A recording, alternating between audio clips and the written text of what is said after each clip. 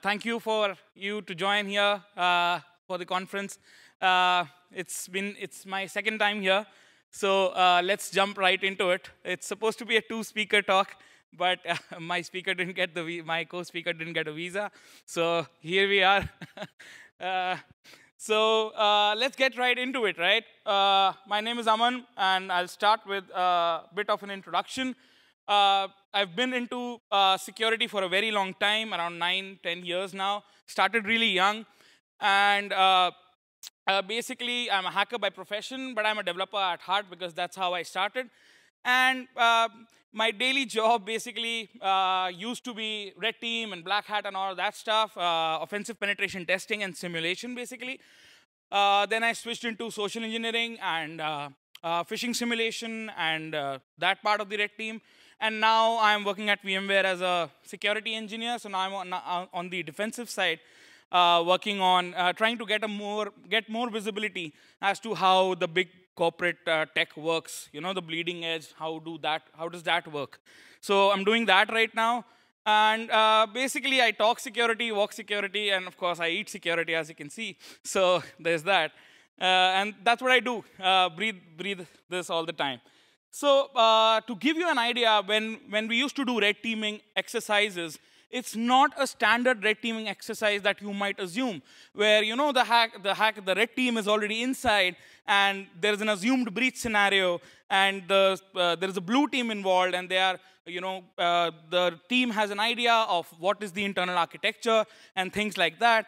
But we don't do red team like that. The agenda is more of an external red team, wherein we simulate a real hack. So what would happen if an organization is breached, right? If a hacker sets his mind to it, what could he or she achieve, right? What is the depth? What is the outcome they can achieve? So that's why we don't get, some team that comes to us says, test my product. Instead, I generally get, we used to get projects where a CISO or even an investor would come and say, okay, I have 20 companies that I have invested in. Go show me what you can do. What would happen if somebody tries to breach in, right? So this is the case where we were invited by, we actually wanted their project. We were invited by this billion-dollar pharmaceutical company, which is in one of the largest in Asia. So they invited us, and obviously this was a big project for a startup. And we had to impress them. And they said, for projects like us, they just give us the name of the company. That's it. We don't get any other information, right? So that's what happened. They gave us the name of the company, and they said, get inside. I want to see if you can breach inside the corp network from the external, just the digital perimeter, nothing else. And that's how the story started, right? And the target was pretty simple. All the web applications, the networks, the servers, whatever is there on the internet, we were to breach that. We modified that concept of what is a digital perimeter, which I'll discuss in a moment. So that's the objective, internet to internet. And everybody knows the story, how it goes in this type of a scenario. You do basic your reconnaissance, you discover the assets, the web applications, servers, cloud applications, internal employee portals which are accessible, information about the employees and stuff like that. And we did that. We found your standard case of bugs like SQL injections, some RCEs, some CVEs that were exploited for some information disclosure, and some vulnerable services and misconfigured services. This is your standard pen test outcome, right? At least for us. So this was let's have a look at some examples. So this was Kentico CMS was one of the CMS that these guys were using. And basically this had an SQL injection, and DBA was true, so straight story there to an RCE.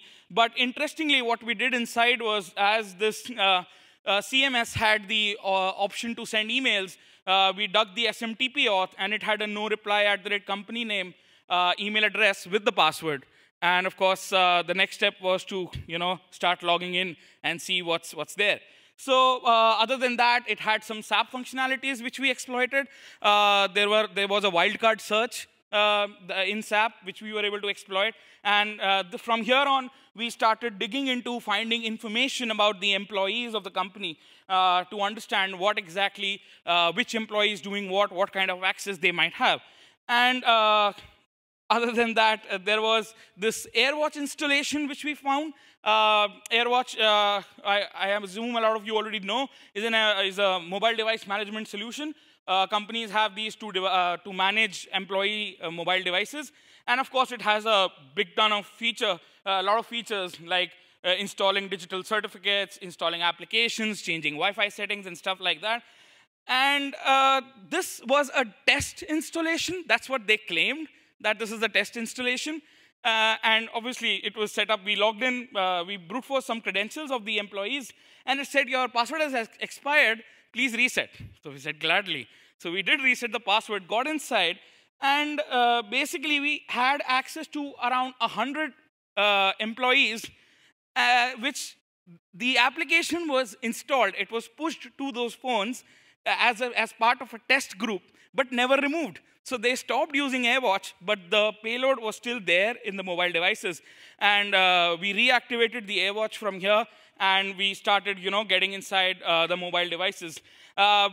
Once you are in with an MDMA solution, a mobile MDM solution, you get inside and you can do a lot of stuff. So we change the Wi-Fi settings, add a phone AP, and go to the campus, have the victim connect to your fake hotspot, install your digital signatures, HTTPS signatures, SSL signatures, so that once they connect to your hotspot, you get their traffic, right? We did that. We even did use this information, carried out some phishing attacks, although even they were protected with two-factor authentication, but EvilJinx tool, I suppose a lot of you might know about it, helps you phish 2FA credentials too by some neat tricks, which I won't be able to dig in right now. But yeah, once that was done, we were able to gain access to the email accounts of 10 employees out of, 100, which was a fair deal. And meanwhile, let's have a look at some other OSINT that we did. So when we look at a standard approach of trying to attack these employees, you look for deep web credentials, Telegram bots, and online deep web leaks, public leaks, all of that. We, as red teamer and my colleagues, we keep on dumping these leaks at a constant on Mega and stuff like that, huge, massive databases. And we keep indexing them so that whatever kind of data leak is there, regardless whether it is a password or it's just emails or it's just mobile phones, mobile numbers or stuff like that, we keep collecting these dumps, right? And this is the standard approach, but we take it another step. We stalk those people, stalk the employees. We go through their Facebook, Instagram, and stuff. LinkedIn, send them invites, have a chat with them, trying to get more information. And then we even try to look, we attack this once we get more information about the kind of employees. So a developer would have access to more information. HR would have access to LMS system, right? Stuff like that.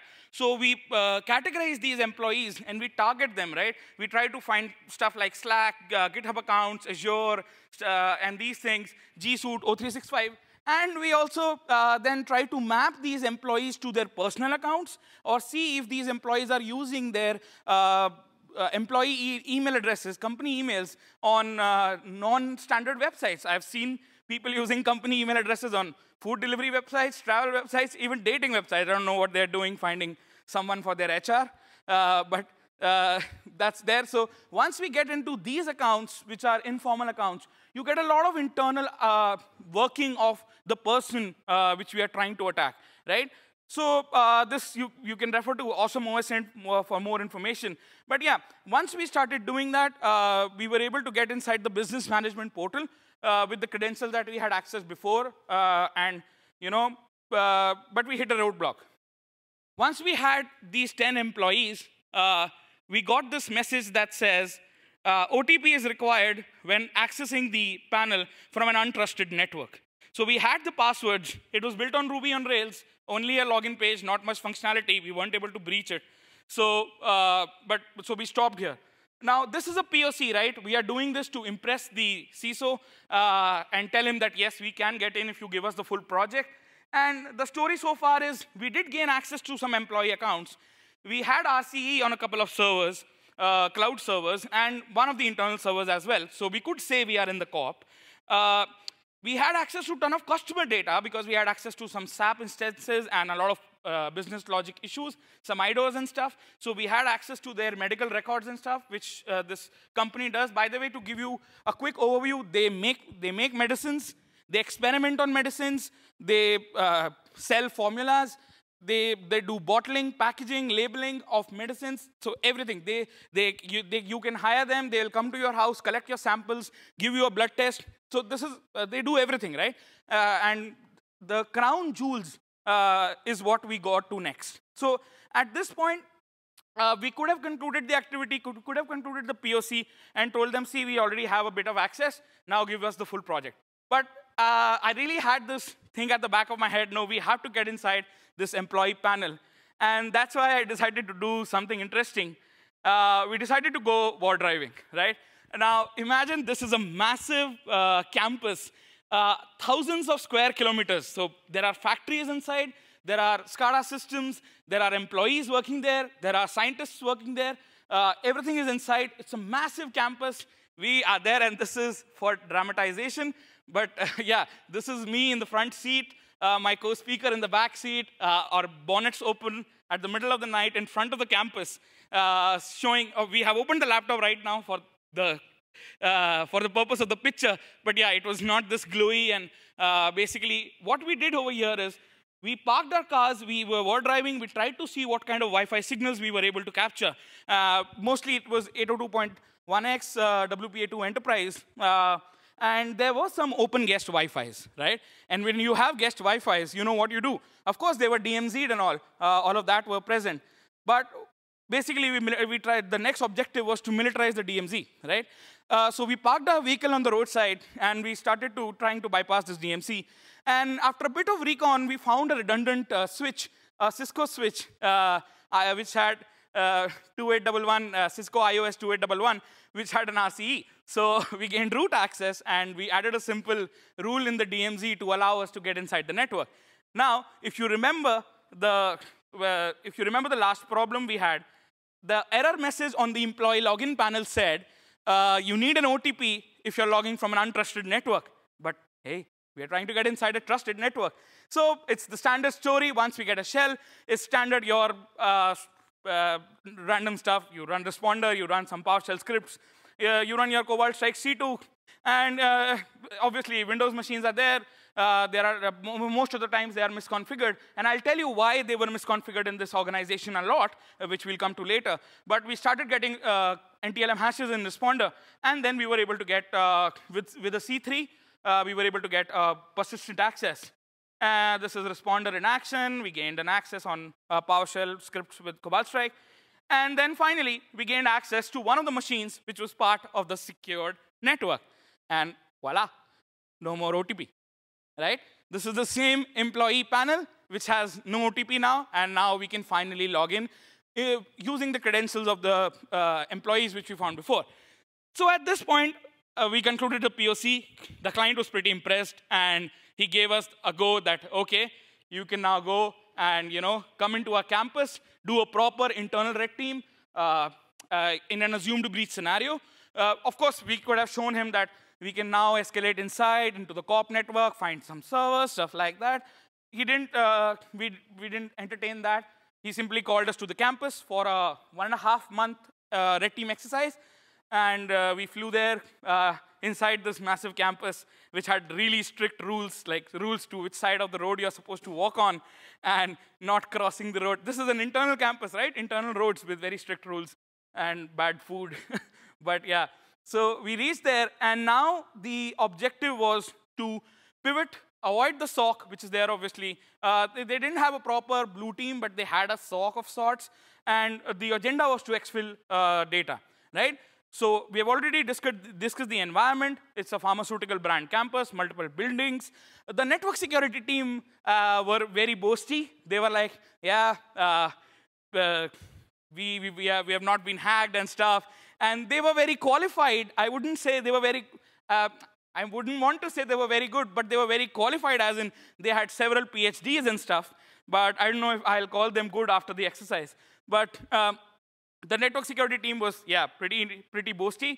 And they had, of course, all the internal firewalls, NATing, and DLPs, and VLANs set up properly. Of course, we try to find ways into that. But yeah, other than that, as I told you, there was strict compliance and access control rules physically, so that you couldn't tailgate very easily. So that's our standard approach, but we didn't do that here. So once we are inside, generally, of course, in a standard red team activity, you go and have a meeting with the top people, and you ask them, what exactly are your crown jewels? So that's what we did.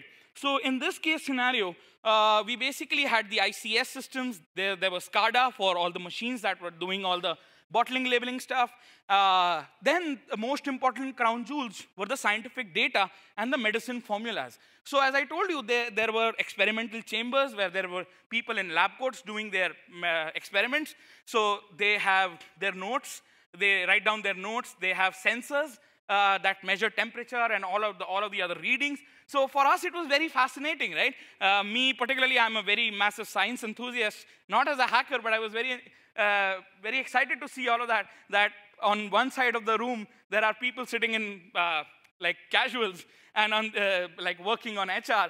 And on the other side of the wall, there are scientists working with cool technology, right? So it was very fascinating for me personally. But yeah, so these were the crown jewels, right? The central medicinal database, the notes that these scientists were taking, and these sensors which are there, right? Which are doing all of that stuff. And of course, there are other stuff which we'll get into. So, and coming to the access that we were provided, we got a simple standard employee LAN access. They gave us a laptop, and they said, okay, we have whitelisted your Mac, 2 laptops only, connect it, and this is, obviously this was a VLAN with very limited access. And of course, as part of the crown jewels, we did ask for a detailed list of all critical servers, all critical Wi-Fi networks, and all the VLANs and their restrictions so that we don't have to map that out. We did that as part, because we impressed them, they were able to, in the first exercise, they were able to give us this information in detail. So this is the kind of access we were provided, and we jumped into the standard approach. Everybody is familiar with this. Skip out the external recon and external compromise. As in an assumed breach scenario, you find footholds, you try to escalate to a higher privilege, then you do internal recon into that network, do lateral movement, and keep repeating the cycle till you get in, your crown jewels. But first things first, what do you do when your Nmap scan is running? We had to play PUBG or Modern Warfare or something, but they didn't give us access to Wi-Fi. So, because we are hackers, so-called, we created a LAN hotspot with our Wi-Fi, with our laptops to play PUBG. But yeah, there's that. Phase 2, now, gaining access, pivoting, and escalating. Now, this is where we try to start digging in inside the network and see what's happening. So again, standard approach, you do recon, you do port scans, service scans, you see what VLAN you are able to access, create a map of sorts, do some sniffing. Responder, again, comes to rescue. You do the AD enumeration, of course, find what kind of Active Directory environment you are in, how many forests are there, all of that information, which I'm sure you all are familiar with. We even do internal phishing. And by internal phishing, I wouldn't actually like not only sending emails, but I like to go to the extent of wherever I find an internal web server which has some login panel, I'll hijack the login panel so that it is sending me credentials. I'll hijack internal applications. Instead of phishing them, I'll just poison the applications which I have access to, right? So that I get credentials. So yeah, there's that. Then, of course, Bloodhound, Death Star, stuff like that for creating a map about the Active Directory network and the ACL enumeration. Now, from this standard stuff, port scanning and all of that stuff, we got access to something called HP Data Protect. HP Data Protect is basically a backup management software. And it was a very old version. Again, I'll come to this why. But this had an RCE in the main, this had an RCE, and because the backup provider has to be connected to multiple VLANs, it has to be connected to employee machines as well as the main machines. Once we had an RCE on the HP Data Protect server, we were able to gain access to the main network. We jumped from the employee network to the internal network, right? And once we did that, I found there were some internal applications running. And again, pen testing internal applications, I found an adminer instance. And let's look at that. So This is SP Data Protect. Of course, it runs as anti-authority system. So once there was an RCE, we owned the system. And from there on, of course, mimicards and stuff like that. Of course, you do this in memory to avoid DLPs and stuff, and the intrusion detection systems and AVs. You do, Cobalt Strike is very, very powerful with that in-memory injection, and so that these signature-based and behavioral-based are not able to capture it. But yeah, not getting deep into that. But we were able to extract credentials, and as I told you, I found an adminer instance which was running, slightly older version, had an SSRF. Not a lot of exploits on this, but yeah, there was a way where you could set up a custom MySQL server, and the vulnerability basically allowed you to connect to an external server, but still use the MySQL instance to get the files of the adminer instance. So this is a very interesting issue that was there in adminer, which allowed me to do a local infile command with MySQL and get the critical files of the adminer instance, right? So basically, once I was able to get inside the adminer, I ran some local infile to, this is an example POC, to get the etc password. But later on, we got more information. And obviously, as this was some kind of a blog, internal blog that was there, and it was running on WordPress. So obviously, the first thing that you do is read the WP config. And that's what I did, gained access to the database credentials. And as we already had an adminer, gained access to the database itself, right? Logged in as admin to WordPress. Once we had access to adminer, changed the WordPress password hash, got access to WordPress, uploaded a shell, and owned that server, right? So there was that. Other than that, we started recon on other servers. Because this was one of the dev machine, the dev was working on this blog website. It was part of the dev network. It was a test environment, but the dev had access to it, right? So we had to poison it. And in the dev network, there were other interesting things. Because these developers were hosting applications very poorly, there were RMI instances running. So we created custom beans with SJet, which I assume you are aware of. But if not, search it out. It's a pretty neat tool to create custom beans and exploit vulnerable RMI instances.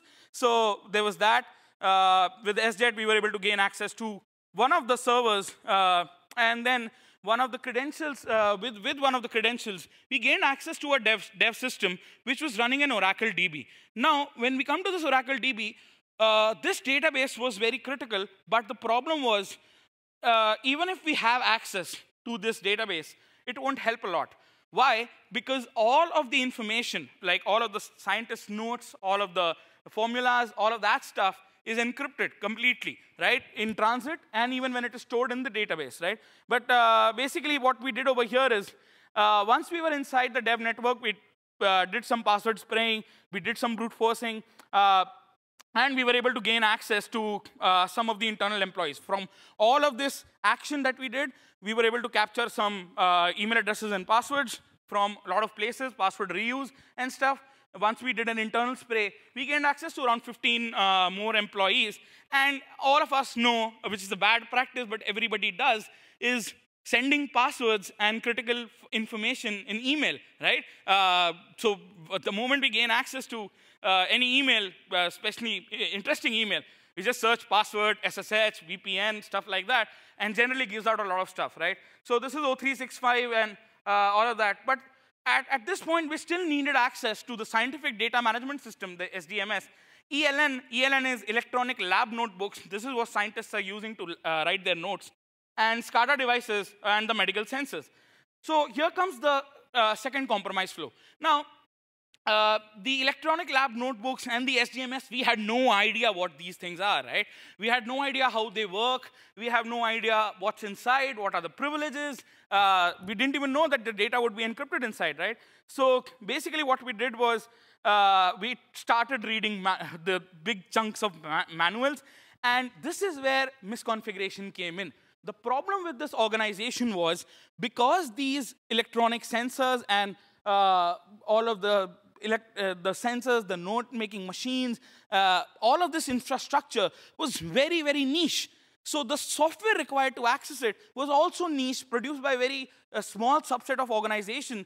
And once these people, they had the vendors of these organizations, for every single update that they had to push in on the servers, they need to call, ship a person from the vendor. This is in a machine. They will come. They will do a 6-month check whether it's failing or not. It was a very, very long process. So this is where we found one business logic issue. Basically, how the company was doing business, that had a flaw, due to which they were not able to keep their systems updated. That's why a lot of machines that were connected to the scientific data management systems, they had a lot of legacy software in that, right? So old OS versions and all, they were keeping it there. And basically, vendors, as they are vendors, the security rules don't apply to them a lot, and they are using default passwords or weak passwords and stuff like that. And from here on, we started reading the manufacturing docs, and the doc was pretty big. Didn't get a lot of information from it, but yes, there was a 2-hour-long YouTube video that explained how to operate these softwares. And sadly, I had to sit through the entire two hours to find interesting information. And once I did that, I was able to, once the demo person was showing the demo, I was able to spot internal directories. I was able to see the length of the default passwords, the length of the passwords that the person was entering, and some default passwords that the person was talking about. So from these demos, we then started digging in and trying to compromise these systems. So we found some default passwords, and some passwords we were able to brute force. We found some internal directories which had some vulnerabilities, which we were able to exploit and get some more information. But yeah, for the ELN, which is Electronic Lab Notebooks, the company is Empower. Of course, now it's all patched and stuff. But this was their vendor, which had the ELN. And we were able to gain access to the Electronic Lab Notebooks. So now, as you can see on the left side, each scientist has their own notebook. And if I click on it, there are actually notes that they are making every day about the experiments that they are creating. So this was a big win for us, right? We gained access to this. Was one of the crown jewels. But we still needed access to SDMS. And meanwhile, once we were already on the dev workstation, what we did was, again, set up the responder there, look for NTNM hashes. In around 2 days, we got a hit to one of the dev workstations, which had Oracle. And there was Enterprise Manager running as the local instance. And we simply did a man-in-the-browser attack. This is very interesting for people who might not know about man-in-the-browser. It simply injects your pivot inside the browser. One of the ways is to do it is via a proxy. And basically, whenever the victim comes in, enters their passwords, they get in. And because this was an Oracle Enterprise Management Server, the only browser that was there was Internet Explorer, right? So it was easy to bypass the SSL stuff over there. So we injected our pivot. This is, again, a feature of Cobalt Strike, man-in-the-browser. After 2 or 3 days, a developer actually came into his browser, logged into the Enterprise Manager, and we gained access to it. Now, this Oracle Enterprise Manager had a lot of juicy databases and credentials, because this was a central stuff, right? This was connected to a lot of tech. And from here on out, even though, as I told you, I had access to the credentials, it wouldn't help. Like, I had access to the database, it wouldn't help because all of the data is encrypted. And unless the application, the SDMS, actually fetches information from the database, it won't be decrypted. So from here on out, basically, Oracle Enterprise Manager has scheduled jobs. So I created a simple script, Oracle script, to create a scheduled task that gives me a reverse shell. This gave me access to the Enterprise Management Server. And from here on out, I started reading log files. There were some custom log files. There were some standard log files. And as you would guess, there were files like password.txt and do not delete.txt, which contained other sensitive information and stuff like that. So there were sometimes juicy information sitting right on the desktop because the developer is assuming nobody connects to these machines. The password is not known. This is a personal machine, or it's managed by a very limited set of people. And to ease out the access, they keep these credentials. It's just like putting a sticky note with a password on the monitor. And we started reading these logs files and these text files, and we gained access to the default configurations. So one of the SDMS we gained access to finally. And I don't know if you can see this, but honestly, even I cannot. But Believe me, yeah, this did contain scientific data management system. This did contain the formulas and all of your the pills that they were making, all of the chemical formulas for that. We finally gained access, and because we had a password, even if we had the database access and the data was encrypted, because we had a password now for this application, we were actually able to decrypt that data. And here on out, it was game over. Not really, but yeah, we did have read and write access to the lab notebooks. We could control the medicinal formulas. So change your paracetamol to Mdma and happy pills, right? So there was that. We didn't do it, but yeah, it sounds nice. So we could actually control the printing, labeling, and we needed access to the printing, bottling, and labeling machines. That was the only thing left, the SCADA devices, right? But we had access to all the proprietary formulas. And imagine, if you talk about business impact, imagine changing the paracetamol to Mdma and short the stock. Or imagine logging into SP Data Protect, short the stock, delete all the backups. Stuff like that, that was spinning around my head. Didn't do it, tried to keep my calm. But yeah, the final step over here, our final compromise flow, was the IMS. This is inventory management system. This is where your medicines are packed inside bottles, labeled and stuff. So for that, interestingly, so while we are doing these kind of red team exercises, we found, for example, we found vulnerabilities in the lab notebook softwares. We found vulnerabilities in the SDMS softwares. Similarly, we find these kind of 0 days in a lot of softwares. Sometimes we have them reported. A lot of times we cannot publicly report it, but we have them patched. But that gives us a benefit that we generally have a lot of, we have a good chunk of 0 days with us, right? During this, without this process. So in the inventory, to access the inventory management system, we basically compromised the entire forest, the domain forest. How? They were using the inventory management system, which had a 0 day.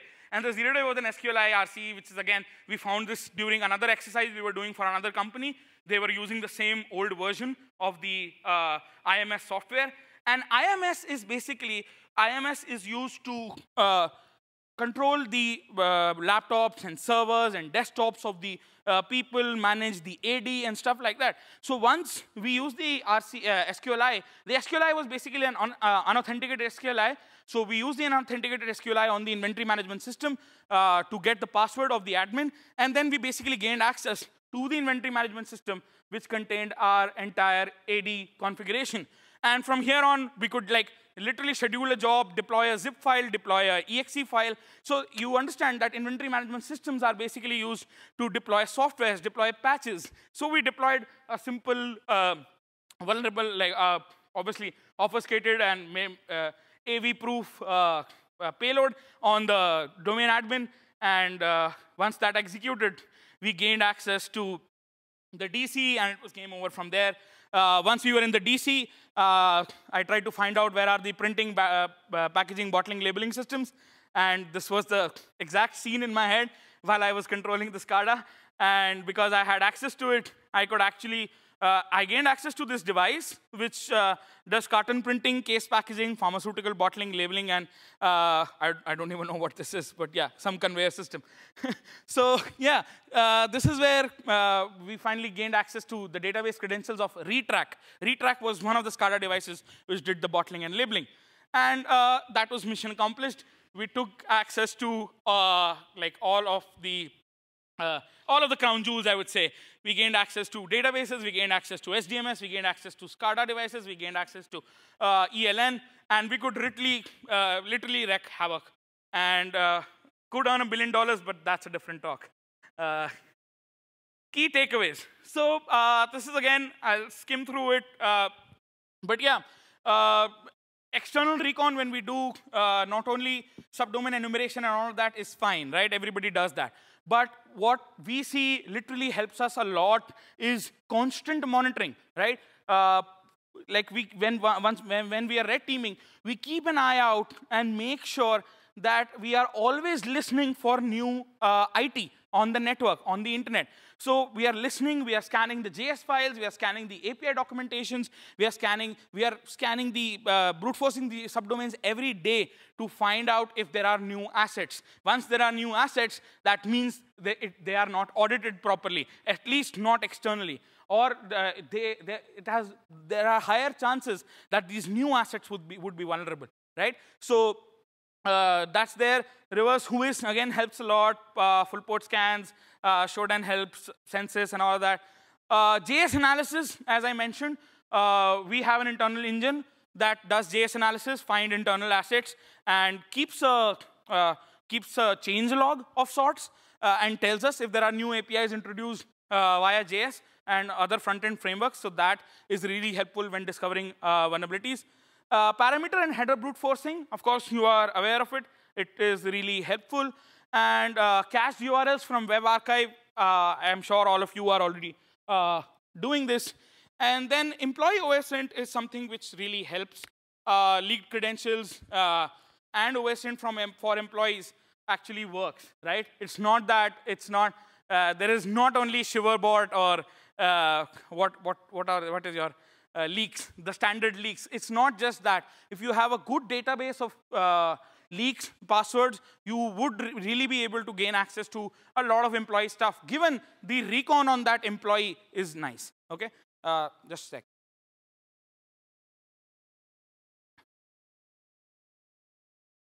Yeah, moving on.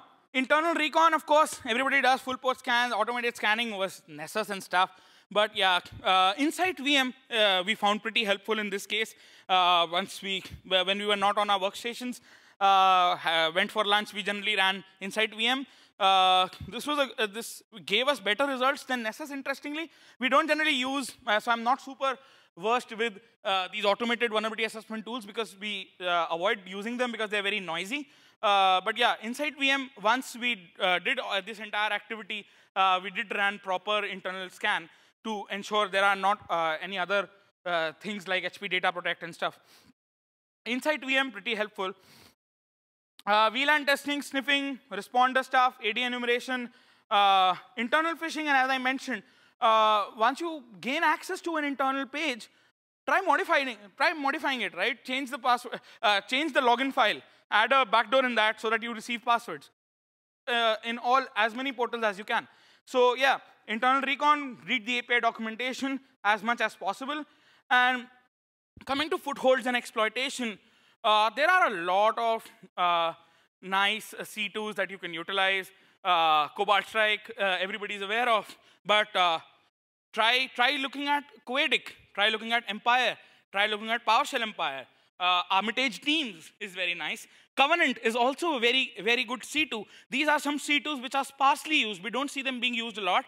Cobalt Strike is used a lot because of good documentation, and you can actually write your custom beacons. So that functionality is really phenomenal with Cobalt Strike. But yeah, a lot of times these signatures might get detected, and some other C2s like Coedic and Covenant, these will help out in scenarios where you want to run a C2 on a Linux environment or a Mac environment maybe, right? So in those cases, try out other C2s and C3s. Then third-party vendors and portals is a big target for us. We target them a lot. Again, comparing Git diffs. Whenever there is an internal patch, a lot of companies, especially Oracle and stuff, Drupal, for example, they release internal patches. There is no documentation on the exploitation. So you can easily, obviously, anybody can go check out the diff, find out what part of code they changed, and try to figure out why did this patch? If this was the patch, what would be the vulnerability? If this is the vulnerability, how would we enter it? So we did this for one of the deserialization issues in Drupal a couple of years back. But yeah, comparing Git diffs for public applications really helps. Reverse engineering mobile and desktop applications, once you find them, internal applications can lead you, it does help us, it leads us to internal assets, developer consoles, which functionality which is disabled in the client application. But if you reverse engineer these applications, you will be able to find out a lot of stuff inside them. So yeah, of course, you have to customize the payloads because AV is pain in the ass a lot of times. But yeah, AV evasions, there are a lot of techniques you can find. But yeah, the main idea is to make custom stuff, to make custom beacons, which do stuff in memory, find ways to execute payloads from trusted sources. So here you are, token impersonation. There you can execute payloads via group policy modifications. We had cases where we were able to pivot to McAfee, the agent itself, once we compromised, and because it had a lot of access and it was a trusted binary, it was working. So yeah, obfuscated payloads and stuff, in-memory injection, file. Interesting, very old technique that still works at a lot of places is like you might a lot of times signed binaries are not allowed, unsigned binaries are not allowed to execute. But IE Express, which is there since, I don't know, Internet Explorer, is a packaging tool, is a MSI creation tool, which you can use to create setup. And in the setup at the end, this is a functionality provided by Windows itself. There is an option to actually add a completion command, and that becomes a signed Microsoft binary. So this used to help us a lot, at least till last year. This was working. Malleable C2, Cobalt Strike. If you aren't using that, please go ahead, research about it. It's phenomenal. Really, I back that. If only they bring the price down, but yeah, to make it accessible to normal people. But yeah. Post-exploitations, obviously, we are aware of the common AD exploitation and AD enumeration tools. Stuff like PowerUp, Nishang, Responder, Mimikatz, Mimikittens, and MimiPenguin. These are the Mac and Linux alternatives. Browser harvesting, man in the browser, and as I mentioned, read the source code, read the log files, try to find something interesting there. Browser pivoting, again, in Cobalt Strike, a very good feature that helps. And a very, very helpful tool that helps us in getting reverse shells in office in very, very marginal environments which are protected, is something called ABPTS. I'm sure a lot of you would have heard about this. It's a black path towards the sun, weird name, but this basically helps you to create a reverse HTTP tunnel. You would be aware of reverse SSH tunnel, but this basically gives you a reverse HTTP tunnel, a very, very helpful tool. If there is a web application and you want a reverse shell, but all outgoing connection is like not allowed, you can create an HTTP tunnel, host it on a particular endpoint on that application if you have access to that. And then using your Cobalt Strike or whatever C2 you are using, you can connect to that with ABPTS. And that will all be HTTPS tunneled. And what we like to do is, once we make the C2, we generally download the HTTP, the SSL signature, and sign all our requests with that, encrypted with their own signature, with their own certificates, which helps a lot in going through the different kind of DLPs that are there, right? Meterpreter, we've stopped using since we started the Cobalt Strike and stuff. But yeah, sometimes it's helpful. Multi-level pivot in Meterpreter is pretty helpful. And now coming to staying under the radar, OneDrive and Dropbox exfiltration is really, really impressive, especially from normal employee machines. So generally, when we try to exfiltrate, we don't generally take some out-of-the-box tool to do it.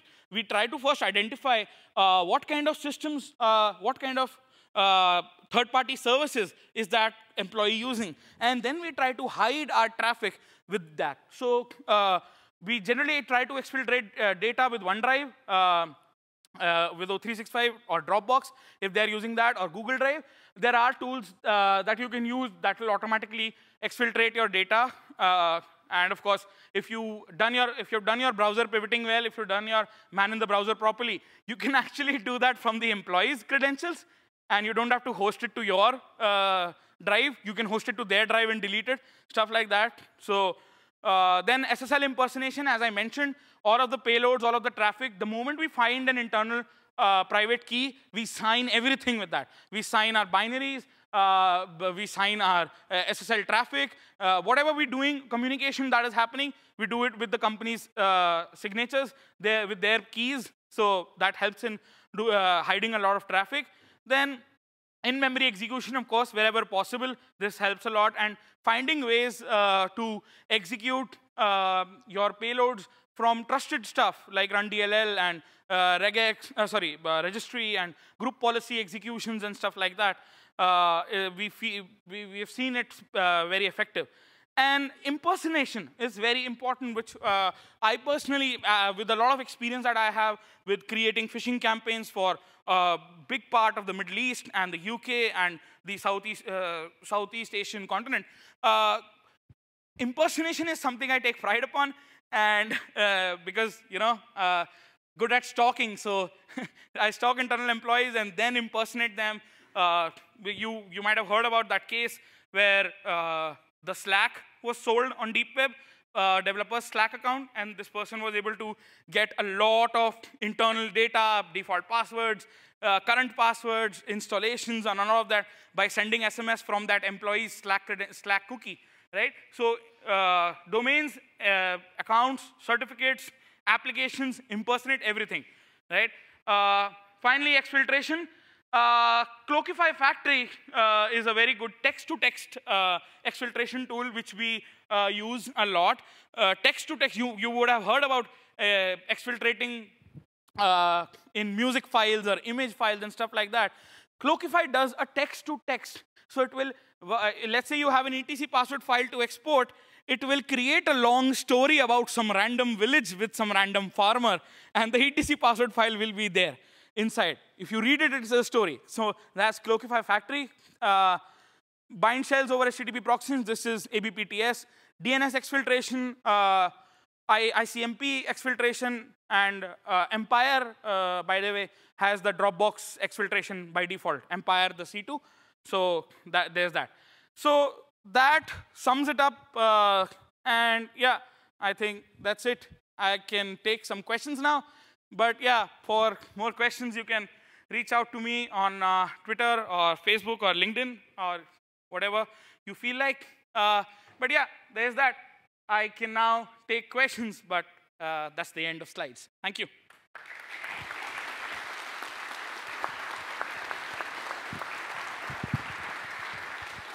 On va faire une petite session de questions-réponses. 3-4 questions en anglais.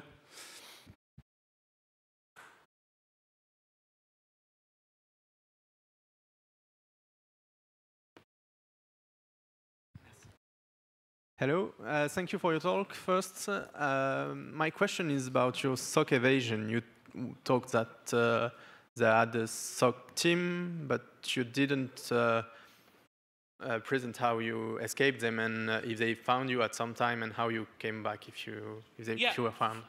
Okay, so if I understand your question correctly, you're talking about the SOC team, whether they found us, how did they find us, how were we able to evade. So we were caught. It was not the SOC team, it was the physical security team.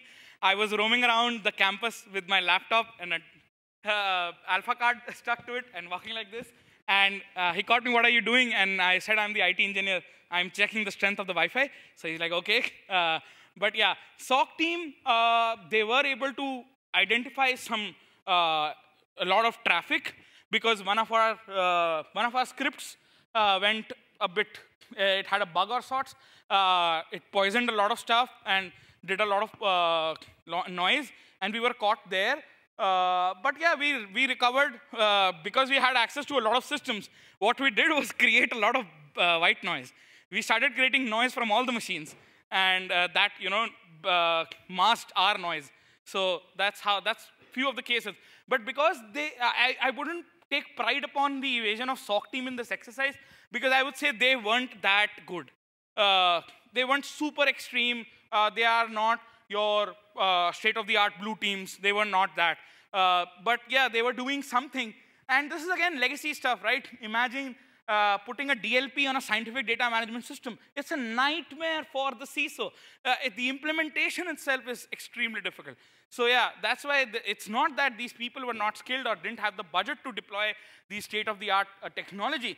It's just that their dependency was so backdated, they couldn't deploy a lot of modern solutions. Yeah. Next question. Can we hand a mic to this gentleman?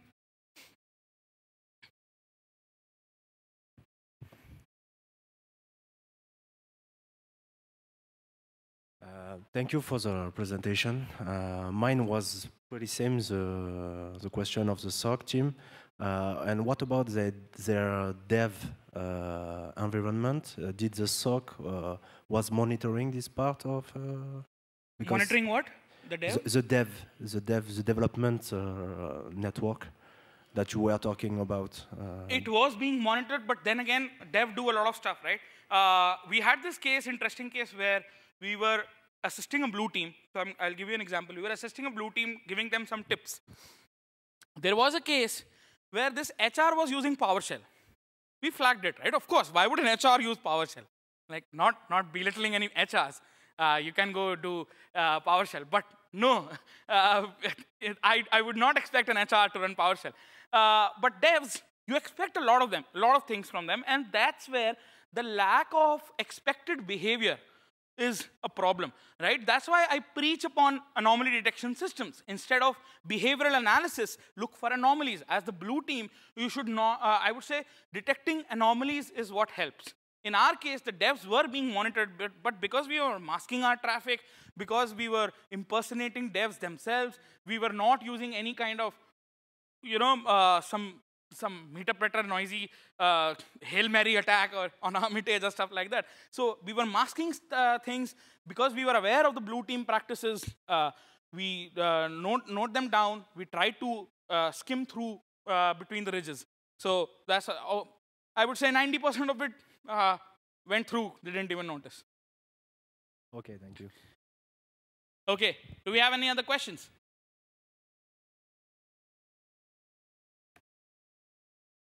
All right. For anything else, I'll be outside most probably today. If you want to grab a beer, I'm always here. Thank you, Aman. Thank you very much, Aman.